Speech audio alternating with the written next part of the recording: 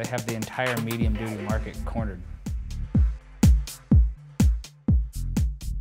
I actually have always worked on cars. We've more of restoring cars, and until I went to UTI, I had no idea anything about a diesel engine.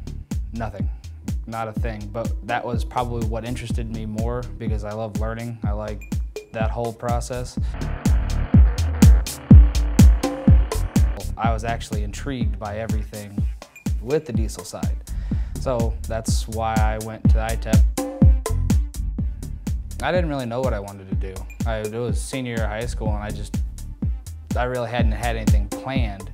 And then we had a UTI representative come to the school and did his little presentation and everything, and explained it all, and it just sounded like a good idea. I liked it, it sounded interesting to me, and I did it.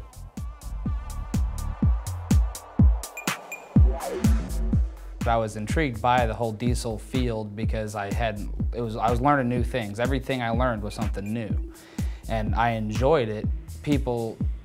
A Mercedes-Benz is going to be a luxury car. That's a luxury item. Not everybody's going to own one. Not everybody's going to have this or that. You got to have a truck. Trucks have to move freight. Trucks, they come off of a train. Where they go from the train is onto a truck, and the trucks break. You're going to have a job. Somewhere, someplace, you're going to have a job. That was pretty much my sole motivation of, I know I'll have a job.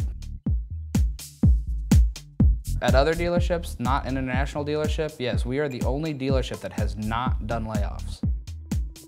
They didn't hold your hand. They did, this is what you need to do, get it done by the time period.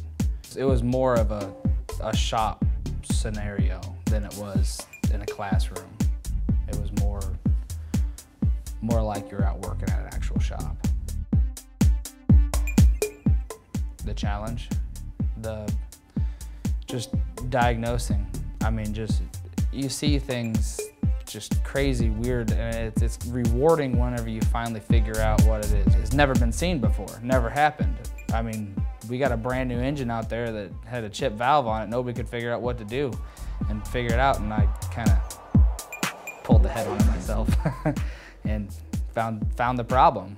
And that's a combination UTI and ITEP because they had good electronics.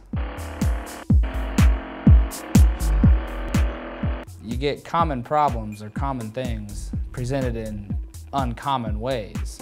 One of my teachers quoted, work on what you don't like, drive what you like. Never drive what you like or work on what you like because you'll learn to hate it